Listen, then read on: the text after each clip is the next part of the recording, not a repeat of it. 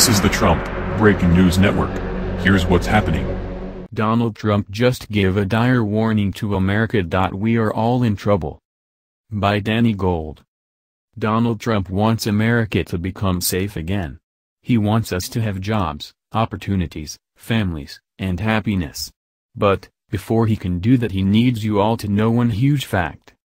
If you have something really important, write it out and have it delivered by courier, the old-fashioned way. Because I'll tell you what, no computer is safe.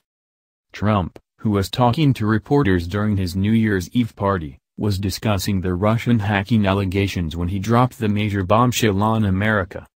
Trump was pointing out the fact that the Russian hacking charges that Obama is ready to restart the Cold War over are unreliable at best. First of all, it does not take a genius hacking network to hack an email network by using phishing emails. Not only that, but real hackers are almost impossible to track without catching them in the act. It's amazing that the CIA takes years to figure out who runs the website Pirate Bay but discovered Russia in just a week, don't you think? And not to mention that most foreign hacking is straight from Beijing. So, while you can't give up the internet, you should listen to Donald Trump's words.